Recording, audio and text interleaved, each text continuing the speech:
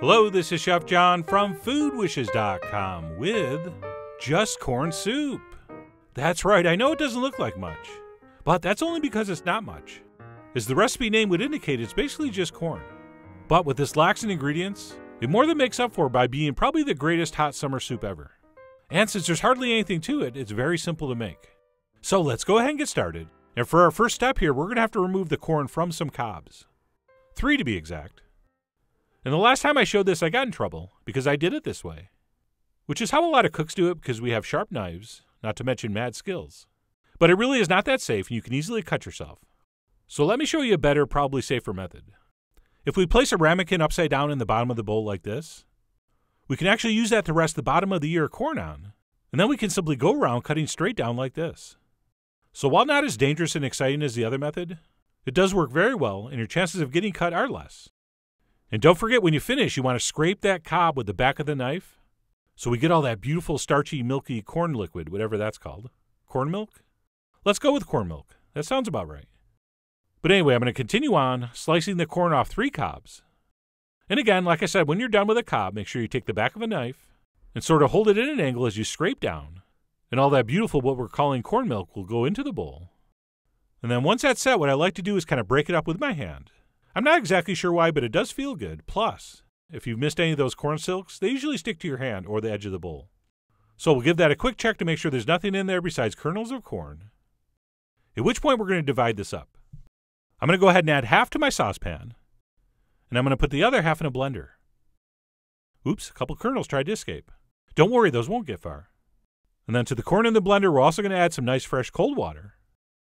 At which point we will take that over and puree it very, very, very fine. In fact, I'm using the setting called liquefy. So we'll go ahead and blend that on whatever your high setting is for a minute or two until it's completely smooth. At which point we can pour that right back into our saucepan containing the whole corn. And then once that's set, we'll head over to the stove and we will place that down on medium-high heat and bring that up to a simmer. And of course we will do final seasoning at the end. But I know I'm going to need some salt, so I'll add some here, as well as a shake of cayenne, just to stay in shape. And we will stir that in. And like I said, we're going to bring this up to a simmer on medium-high.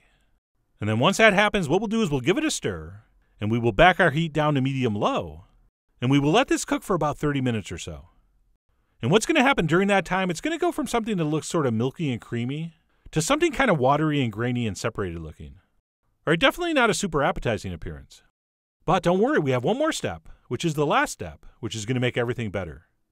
And by better, I mean butter. Because what we're going to do is reduce our heat down to the lowest setting and toss in 2 tablespoons of cold unsalted butter. And then what we're going to do is emulsify this in by using our stick blender. But I'm not going to puree this all the way smooth.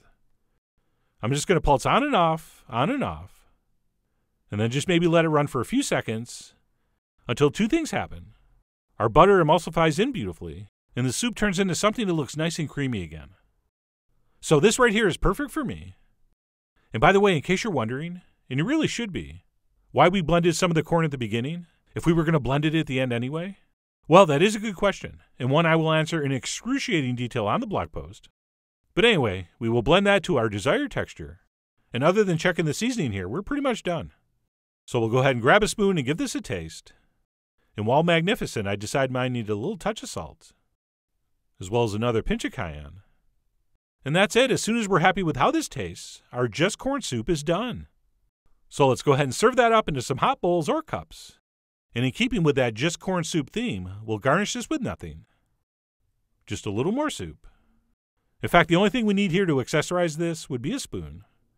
And that, my friends, while incredibly simple and primitive, is just extraordinarily delicious.